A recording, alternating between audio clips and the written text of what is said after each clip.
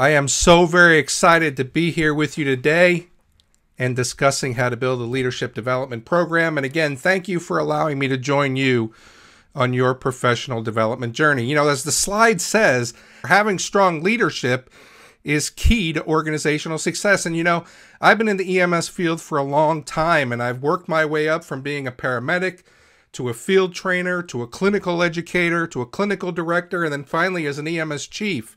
And I am the definition of what the problem is in EMS when it comes to promoting leaders. I was a great worker, and when I was given a promotion into having leadership responsibilities, I was a total failure. I didn't inspire anybody. I didn't know how to motivate people. I had an ego the size of Texas. I felt like the workforce was here for me and not the other way around. And all this worked out for me to be a poor leader. I was a horrible leader. And then something amazing happened. I began to learn the science of leadership. And like any other science, when you have the right combinations, you begin to see outstanding results. And for years, I've been saying that leadership is both an art and a science. And you have to learn and understand the science before you can paint the portrait of organizational success. You know, one of the things that I've realized is that the lack of leadership development is not just an EMS issue, but it's all around in all organizations. There's a lack of critical leadership skills and leadership training. And of course, there's some great courses out there in our field. And if you get a chance, go ahead and send some of your folks for that initial or continued training. You know, consider that. But that's very cost effective. It's not very cost effective. And sending every leader to an outside course gets costly, and it takes a lot of time. Then when those leaders leave your organization, you're in the same boat of trying to get those new leaders retrained. And the answer is setting up a leadership development program that will allow you to prepare, train, and polish your leadership resources. And today, I want to spend some time with you to talk about the overall blueprint on planning, developing, and building your leadership development program. And I want to give you some science. I want to give you some philosophy. And then I want to go ahead and just kind of talk about the overall process of putting that program together. Here are your objectives. I'm not going to read them to you. You know, when we think of leaders at all levels, there are shared leadership challenges as well as unique challenges to every level, right? There's always a learning curve and speed bumps when jumping from one level to another. First, we start by leading ourselves as workers. Then we move into leading others as supervisors. Then as we move up the chain, we're leading leaders. And then finally, we get to the top where we have to lead our organization. And all of these levels require enhanced skill, talents, and capabilities. And it's important that we ensure that we are getting there. The failure is not recognizing this unique focus. And when building a leadership growth program, you have to remember two things. And if you're taking notes, write these down. You have to develop general growth courses pertinent to everyone, and you've got to develop directed and focused instruction for each individual level. All right. So I want to talk about just a little bit of foundation before we get to the meat of this presentation. In the most basic sense, leadership is defined as the ability to influence. If you can influence somebody, you can lead someone. Leadership is a verb, an action. It's not a noun. Leadership is something we do, not something we earn. Of course, when you practice the science of leadership, you can call yourself a leader. But even more importantly, your workforce will call you the leader. So when you have a title or a position, this is what outlines your job responsibilities and not your ability to lead. Okay. One of the questions that we ask our workforce, and let's go ahead, and I want to go ahead on a side note, and for the purposes of this presentation, I want to try to assist in developing a different mindset. Okay. And one of the questions that we like to ask our workforce is who our customer is, right? And we look for the answer, everybody we come in contact with. Well, I want to ask you the question, Who are the leaders in our organization? Leadership is defined as influence. I just said it. And if we can influence people, we can lead them. And what do we want out of our leaders? We want them to be great communicators. We want them to be problem solvers. We want them to be critical thinkers. We want them to be dedicated. We want them to influence others. They need to be able to manage conflict. They need to be able to be self-motivated. And that's just to name a few. But what's funny is, we also want these traits out of the members of our workforce too, don't we? When we think about these leadership skills, members of your workforce are the leaders inside each and every organization. We need to stop thinking of them as labor, and we need to start treating them as leaders.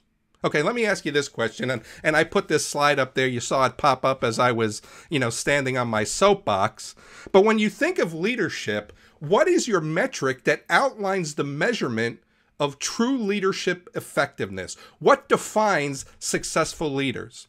Our job as leaders is to get the mission done through other people, and it's our responsibility to get the very best out of the workforce. These are the individuals that we invited into our organization to help us to be successful. So we need this workforce more than they need us. Especially, you know this, if you're in an area where you've got more than one EMS agency, they can go anywhere, right? So why are they picking you? We need to inspire. We need to motivate. We need to get our strategy for meeting the vision completed through these important members. And the only resource, this is the only resource we have inside our organization that will grow in value. Our ambulance, they depreciate. Our CAD system, it depreciates. But the members of our workforce is the only one that increases in value. And you can slice it and dice it any way you choose. But the true measurement of leadership success is how engaged, satisfied, and productive your workforce is. The Gallup organization will tell us that 29% of our workforce is engaged, 54% of our workforce is disengaged, and 17% of our workforce is actively disengaged. So let me ask you this question.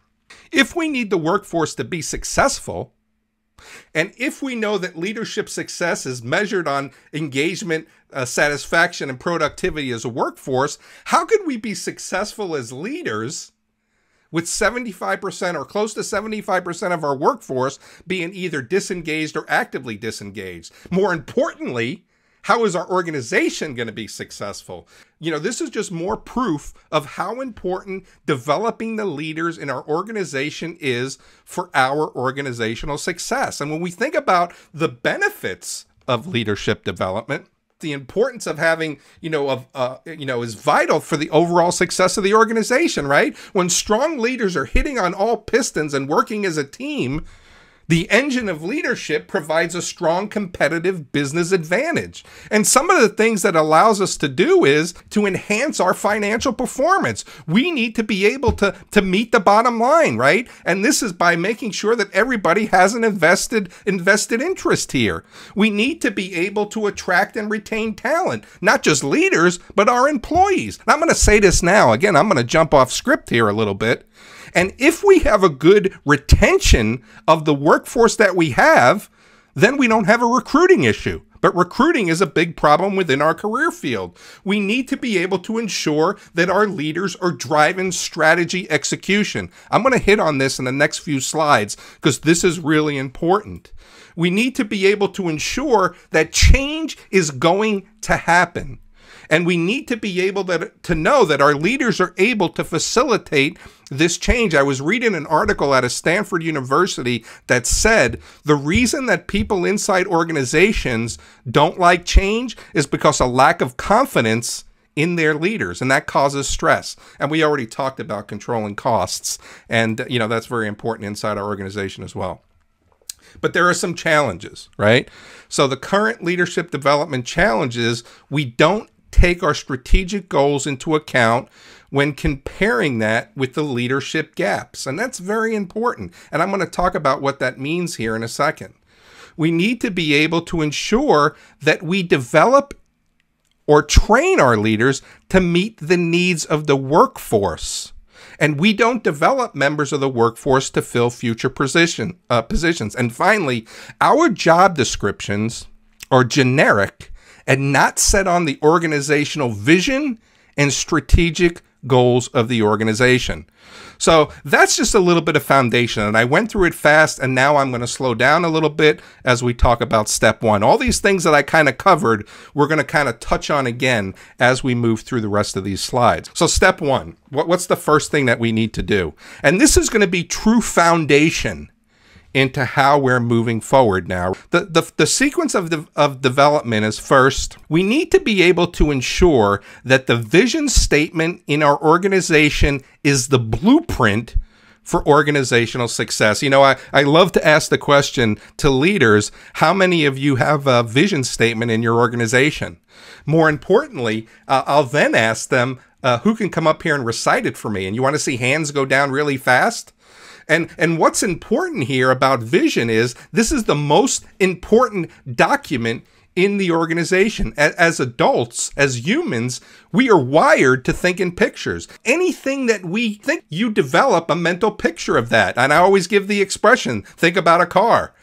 Think about a front door. You don't see the letters D-O-O-R. You actually picture a door. In the absence of a vision, we don't know where we're going, and we certainly don't know when we're going to get there. So now when we start to think about organizational success, it has to be based on this vision. And I've been saying this for a long time. If you don't know your vision statement, if you take anything from this presentation, go to the book, rip it out, tear it up, get your workforce to the table, get the leaders to the table, and build a new vision that everybody can be part of.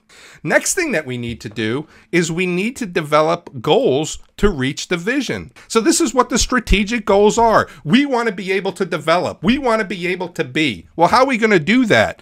Once the vision is set, we now develop the goals to reach the vision. And then the third part in this sequence is we need to develop the plans to reach the goals. These are the step-by-step processes in how we're going to do that. And the vision, the goals, and the plans, now what? Leaders, again, need to be responsible for getting the work done through other people. Leaders are tasked with getting the very best out of the workforce. But again, remember what, Gallup says. Almost 75% of our workforce is either disengaged or actively disengaged. So we need to be able to take our vision statement, we need to be able to take our goals, and we need to be able to develop that into the processes that our leaders need to follow, okay? So I want to show you a vision statement. So this is a vision statement I had in one of my last operational roles, and dedicated to achieving clinical excellence while driving outstanding patient care, being leaders in our community and role models for our career field. All right, that's a pretty straightforward vision. And I wanted everybody to learn this vision. I wanted everybody to be able to recite this vision. And I would go ahead and challenge the workforce when they would say, Chief, we need to bring this, this program here. Well, how does that help us to achieve clinical excellence and delivering outstanding patient care? And I think that those are really great questions to be challenged. Everybody had a stake in this vision, right? So we had a clinical vision. We wanted to be excellent with outstanding patient care. We had a leadership component. We needed to be leaders in our community. And then we had expectations and accountability because we wanted to be role models in our career field. So when we think about goals to reach the vision, we needed to have clinical knowledge and skills, one. We needed to have leadership, stewardship, and operation management and understanding. And third was expectations and accountability. And when we think about this from a clinical standpoint, when we think about this from an operational standpoint, when we think about this from a fiduciary standpoint, a financial standpoint, these are now all going to go into the requirements of what our leaders need to know to help us to motivate the workforce to reach that vision. So now step two, okay? So now that we have a vision, now that we have our strategic goals, we need to be able to look at the process of how do we move this forward, right? So the first thing that we need to do is we need to be able to build job descriptions based on the skills that are needed to reach the vision, to work the strategic goals to reach the vision. So a lot of times you see on all the, the listservs, and does anybody have a job description for this? Anybody have a job description for that? And we share those job descriptions. They become very generic each position should be set up with the same skills, and we'll talk about that in a minute, but based on the different levels of responsibility. And we'll hit that here in a second. And then finally, we need to be able to use leadership assessments to make the determination of where leaders sit on that skill level of where they need to be able to grow from to complete that job. I mean, so if we think about this, just basically, if we talk about that someone needs to be able to be a good communicator, do they need to have presentation skills at the supervisor level? Well, maybe. But we need to be able to list what is their components from a 0 to a 5 and where they fall on that 0 to a 5 in that specific skill. And then we have to polish and grow that skill before they jump into the next, level of their career from supervisor to manager. Then that communication skill changes. And then they need to be able to develop that communication skill based on that management position or that manager position. So now that we have the understanding of where we need to go, how do we specifically help the leaders in our organization to develop? So I want to be able to take you through this process. First, we identify the goals, right? We know what the vision is. We want to achieve clinical excellence. We want to be leaders in our community. We want to be role models for our career field. So we know that all the things that we need to be able, all the skills that we need to be able to come up with to reach the goals, to reach the vision is there, right? So we're going to talk about it here in a minute. What do we need? So we need to identify those goals. The next thing we do is we assess the proficiency of the people who are doing the work at their particular level. So where are they? What skills do they need to have at their specific job responsibility? Communication, conflict resolution, problem solving. And then at what level do they need to know those things? So do we need them to get to a point of being able to manage conflict across several departments? Well, that's probably a director or a director position, right? Because now you're running departments. You're not necessarily running just one department. So we have to be able to assess their proficiency within the specific skill level they're in. And then what's really important and what we forget is we need to be able to determine the learning styles of the individuals that we want to grow. A lot of times we have the tendency of teaching how we learn best, but we know that there are auditory learners, there are visual learners, there are tactile learners.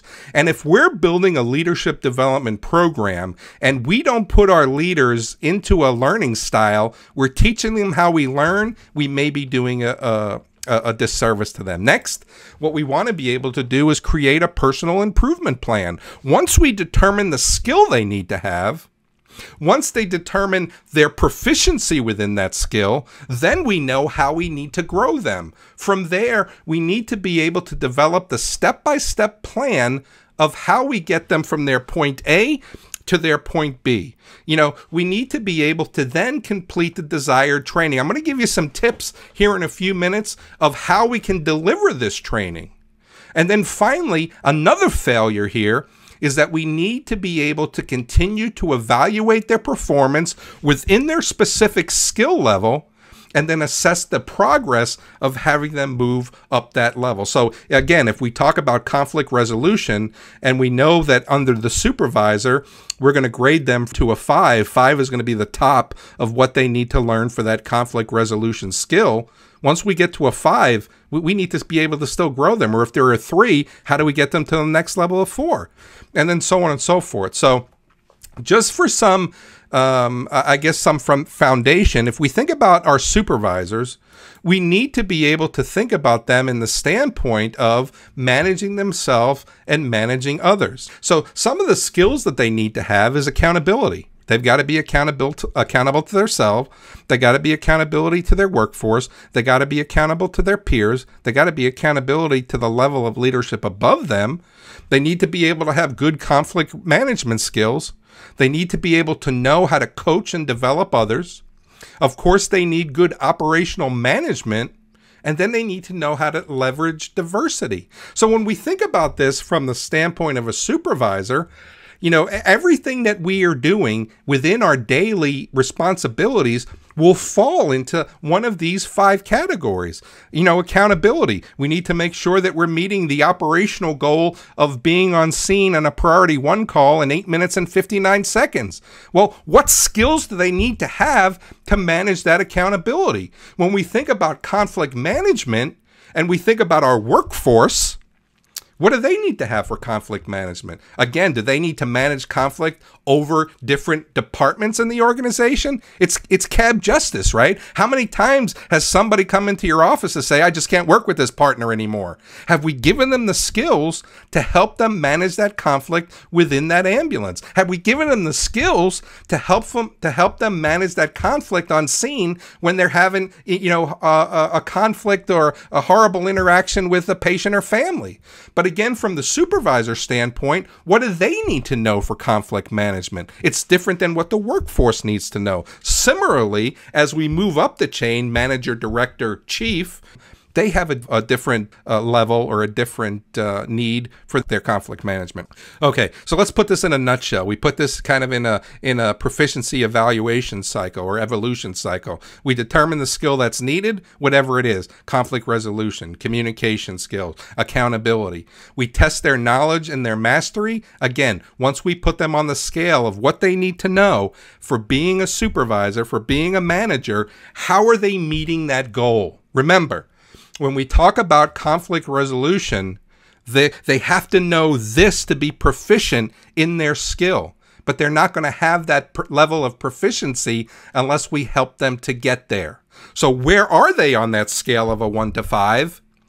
And then our job is to get them. If they're a 3, we got to get them to a 5. So now they're mastering that capability of the conflict resolution skill they need to know at their specific level. Again, determine their learning style, which is very important. We want to be able to keep them inspired. We want to be able to keep them motivated. So we need to be able to teach them how they're going to learn best.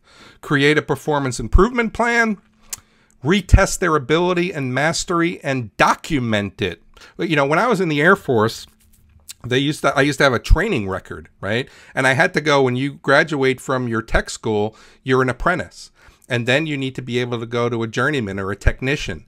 Then you go to a supervisor. Then you go to a manager. Well, all those levels have a training component. So under each training component, I had a competency that I had to be able to achieve to get from apprentice to technician, to get from technician to supervisor. So if we know that accountability, if we know that conflict management, if we know that operation management and the skills we need to have under all those headings, they need to be able to start. When did I start learning this skill? Okay, today's October 27th. I started my conflict management, and these are the skills that I did. When you finish that proficiency, that capability, you sign it off. And then you know that they've completed that level of training. Okay. And then you want to continually assess the new development. Now that I'm proficient in my level 5 conflict resolution, what do I learn next? Well, determine if there's another skill that they need to know, and then start this process all over again. All right, let's go ahead and go to step 3. So when we think about the vision, when we think about the strategic goals, when we think about plans to reach the goals, everybody in the organization needs to have the same skills. All leaders need the same skills, but it's the degree of the skill development that's based on their position. We know that there's a difference of degrees. Knowledge is going to differ. And then, based on being a worker, based on being a supervisor, based on being a manager, a director, so forth. And this is where leadership assessments come in. There are a lot of great leadership assessments out there. DISC is one that I use, and I'm really like it because it outlines where the leader is starting from, and then it gives me a good path of developing that performance improvement plan to get them to the next level. And if from a organizational standpoint, this is the way that it needs to play out. This is the leadership development pyramid. We want to have core competencies. Then we need to be able to have leadership competencies. And then we move that up the chain to professional competencies. So you can see at the bottom, they have the core competencies for everybody, right? Integrity, honesty, interpersonal skills, flexibility, oral and written skills. We kind of talked about that. And, then you look from the team leader and the project manager, look what they have. They have team building, customer service, technical credibility, so on and so forth. Then that purple moves all the way over, meaning that the supervisor and manager needs to have all those skills. Similarly, when we go to the supervisor, human resource management, leveraging diversity, and so on, then that plays out down the line as well. So everybody in the organization has the core competencies, again, based on their level of responsibility. Communication skills at the team leader, at the workforce level, is different than at the manager level. So we have to be able to define those as well. Let's go ahead and look at it per position, because I've kind of used that as an example, right? So for conflict resolution, the capability level is for the emerging leader. These are members of our workforce, right? They need to be able to ensure that they have some type of tool to help them in delivering, in dealing with difficult situations. It may be with their partner.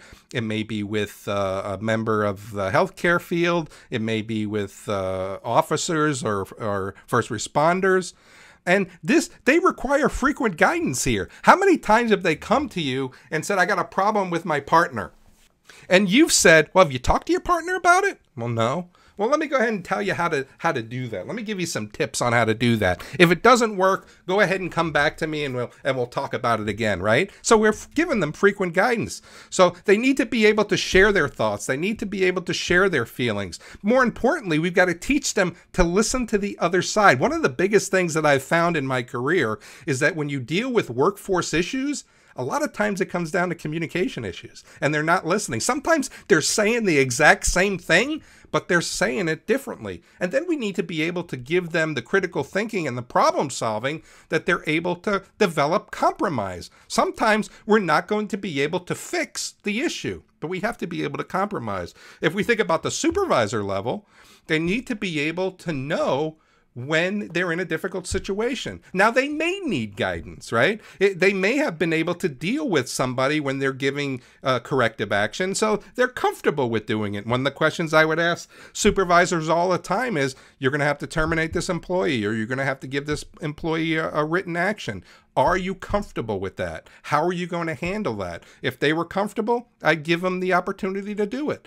They've got to be able to address employee concerns, take action as needed, and use mediation now to manage disagreements. As we go up the level, we go to manager, and I'm not going to go ahead and read all these to you, but as we start to climb up this process of how we're moving up the chain, our level of capability of handling conflict resolution changes. We're growing on our experience at the lower levels as we get up to that next level. One of the things that we do, I think, as a disservice is as we promote from supervisor to manager, as manager to director, we have to be able to grow the skills necessary to move into those positions. Once you've mastered the skills at the supervisor level and you've signed off your competency that you've attained mastery at that level, you've now got to be able to move to the next level. You may still be in the manager position, but let's start working on the director capabilities. Certainly, here's your senior leaders. When we think about our senior leaders, what do they need to know when it comes to conflict resolution? So how do we deliver education? Tons and tons of printed articles and web articles and business journals that are out there. I mean, we invest in some of these journals. For $100, you can get yourself a subscription to the Harvard Business Journal. And, it's a great way to talk about the latest leadership trends that are happening. And then you're able to kind of build things that are around that. When we think about YouTube videos, I mean, some great speakers out there have free content. John Maxwell, Les Brown, Tony Robbins, just name them, Simon Sinek. I mean, there are just so many great leaders out there that we can take a YouTube video, put it on our intranet site, send the link in the email, and then say, I want everybody to kind of, watch this, and then let's talk about this. Tons of webinars. Look at what you're doing here is you're learning this, how to develop this program. And certainly guest speakers. In the day of pandemic, we're not able to get around like we used to, but we're doing a lot of guest speaking via webinars, via virtual webinars. It's a great way to do it. Then you're the leader. You're what they aspire to be. So take time with your leaders. Have a monthly roundtable and have a topic, and then talk about the topic. Give them a scenario and let them learn from your experience. And this is something that could be done at every level. And if you're doing those things for your leadership team, record them so the workforce can hear that lesson as well. Remember, they're leaders too. And those are things that we need to be able to think about. And then finally, give them tasks or projects to complete at the level that you want them to learn from. And it may be something that's above their skill level. From a supervisor standpoint, I used to give them the ability to run the shift bid. Right? That should have been my job, to get all the shift bid, information, to kind of rank the employees where they needed to be, and then put them into the positions where they needed to be. Well, that was a higher skill, but the supervisors were able to do that skill based on giving them the opportunity to learn that when they get to the higher level. Now I'm gone from that organization. They're still doing shift bids. And it's because we gave them the opportunity to do one. This is the old see one, do one, teach one mentality. We want to be able to let them see how to develop this skill or how to deal with this process. Let them do it, and now they're teaching somebody else to do it. I'm a big fan of doing 360-degree evaluations. We give our workforce evaluations on how they do their job. It's only fair that they evaluate their leaders and how they're doing their job. Those are the people who are engaging them. Those are the people who are trying to inspire them. Then from those 360-degree evaluations, we really can measure how is the growth of that leader doing at that particular time in those particular skills. If the workforce is saying they're not being very inspirational, they're not being very motivating, they have poor communication skills, I mean, that's the real-time feedback that these leaders need to say, I got to polish these skills. I got to work within this skill. So who are our leaders? Everybody in our organization. We need to think about our emerging leaders. They are members of our workforce. How do we develop the critical skills they need to be successful? We have our frontline supervisors. These are the leaders that guide the workforce. We have our middle managers. Those are the leaders that lead programs, and they lead the other leaders, right? Whether they're clinical supervisors, whether they're operational supervisors, whether they're dispatchers. Then we have senior leaders, and they lead multiple departments, and again, executive leaders. So we know who they are. But one of the things that I put this slide here is, hey, Chris, we've already covered this, right? But I want to talk about this from the process of leadership for all. We need to be able to have a continual learning process for every single level in the organization. We need to be able to develop a process where customer service, client service, patient service is talked about. Every single level in the organization needs to know that. We think about flexibility. Oh my goodness. When change happens, people lose their minds. And we've got to be able to understand that flexibility is important because change is inevitable. We cannot have the same organization 3 months from now that we have today because a pandemic's going to happen, because Hurricane X is going to hit our service area, because of whatever that is. And we need to be able to understand. We need to have good interpersonal skills, integrity and honesty. And we just continue up this chain. What's leadership for all? Oral communication. We need to be able to have good oral communication skills with or without presentation skills. Critical thinking and problem solving skills. Again, these are all skills that every single level needs to have. We're in the public service, and we are, in the public's eye every day. How do we motivate the public? We always talk about that the public doesn't know what they do. They don't know what EMS does. Well, how do we give them that education? How do we help them to understand that? And I love resilience. I don't know that resilience is really hit on a lot. Things are going to go wrong.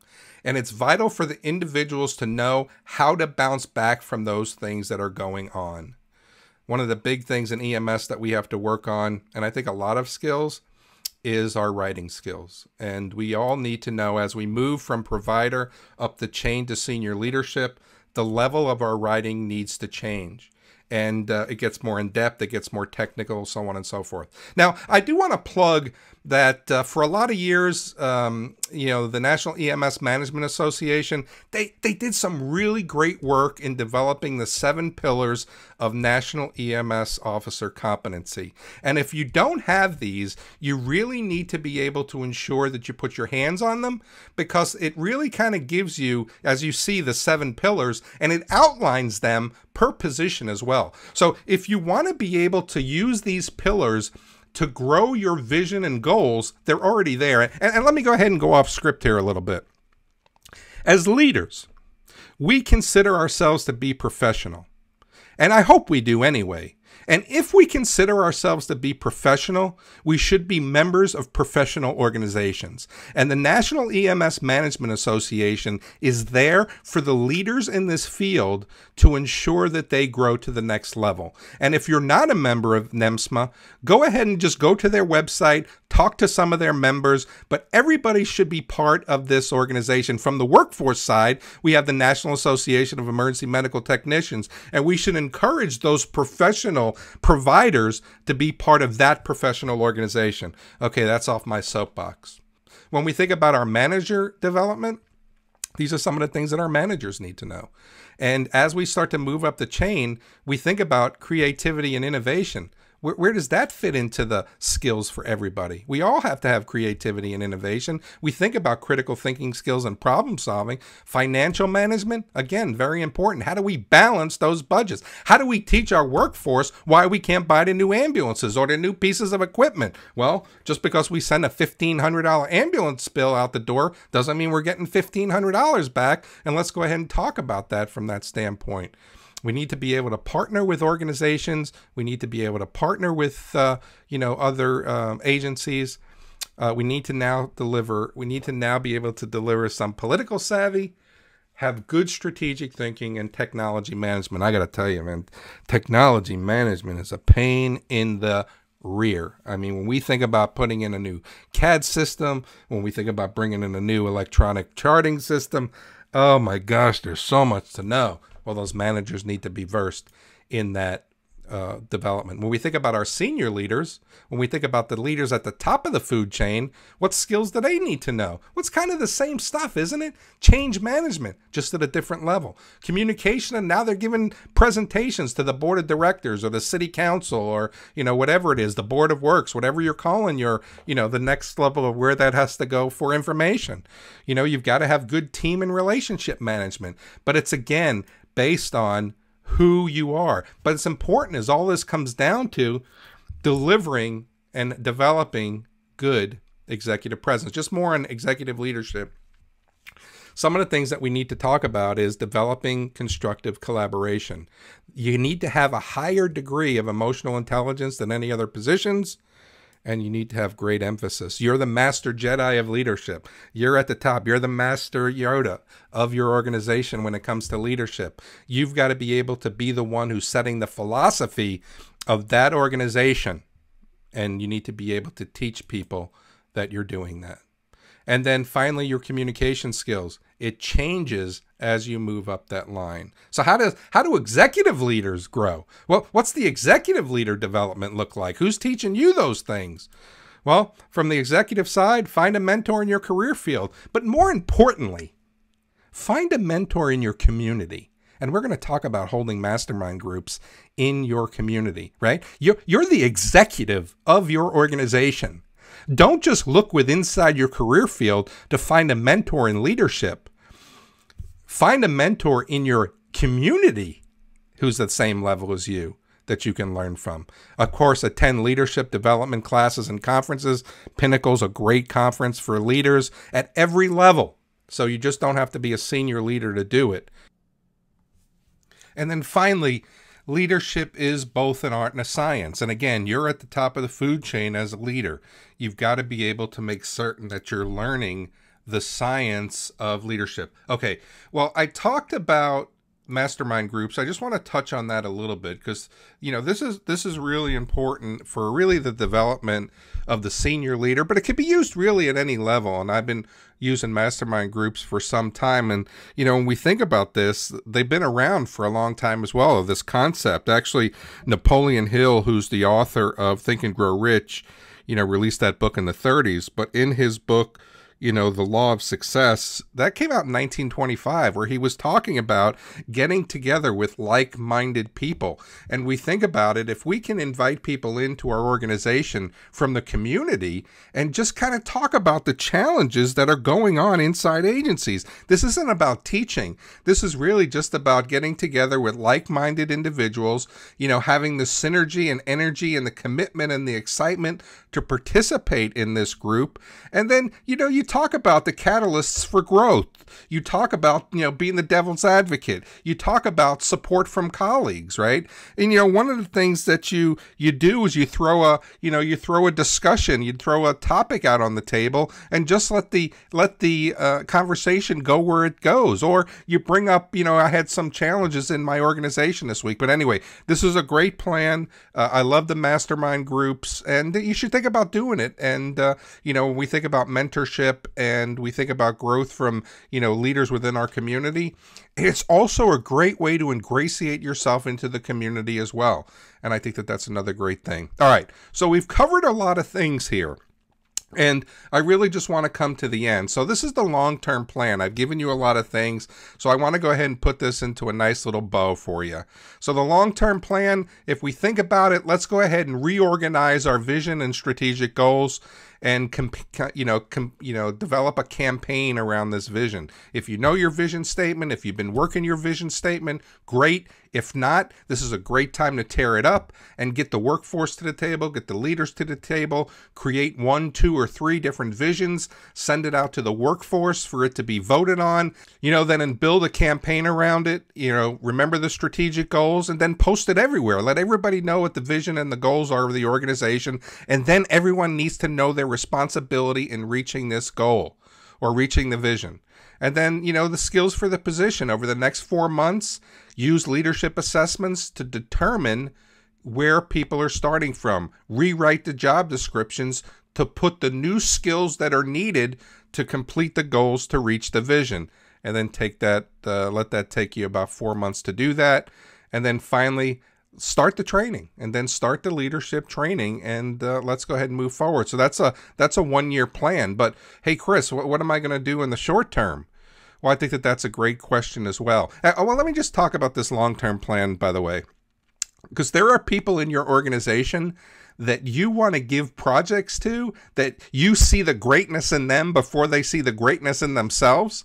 And this may be a great project for 1 or 2 different people within your organization at any level to work on as a side project. So when you talk about being a mentor, when you talk about being a role model, how awesome would this be to give a program like this to somebody inside your organization that's looking for that break, that's looking for that opportunity?